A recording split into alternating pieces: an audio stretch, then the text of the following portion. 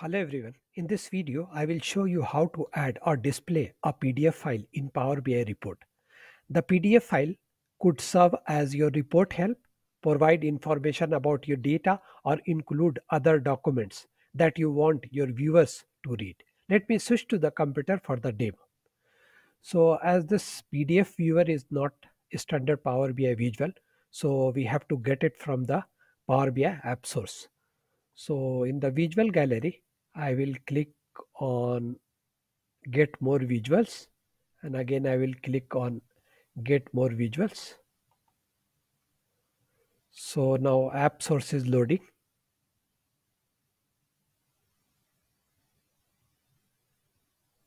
So here in the search bar, you have to type PDF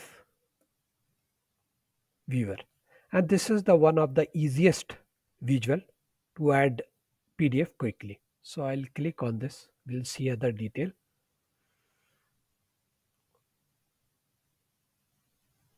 So here you can see the sample instructions. Start at add for free or buy upgraded plan. So you can use both. You can use it as a free or you have to buy the upgraded plan. Here you can see other information, products, publisher, and version detail and other information. And here you can see the overview of this visual, and here plan plus pricing.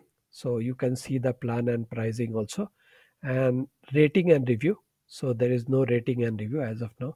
So I'll come to the overview, and here you have to click on add button to add this visual to Power BI gallery. I have already added, so if I'll click on the add button, just it will upgrade that visual.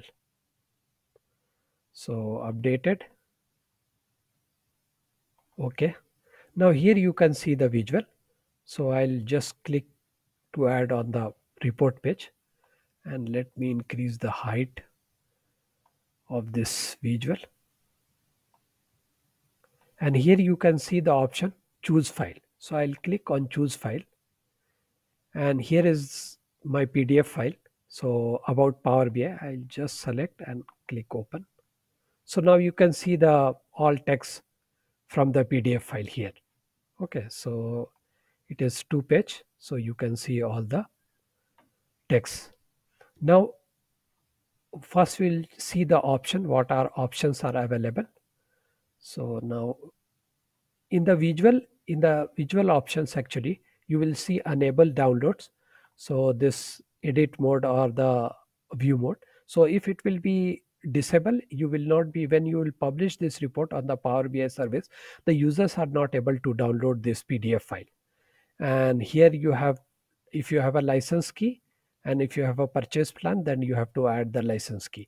In the general information, all these in options are a standard option, so we'll not go to each option because you have already know that. So now here we can see the three icons, so we'll see the each one. What is this? This is the highlighter actually. So if you want to highlight something, for example this one, so you can highlight. So it will be actually work from right to left. Okay, now if you want to highlight this, so you can highlight. Now other information is, other icon is for to add a text. If you want to add some text here,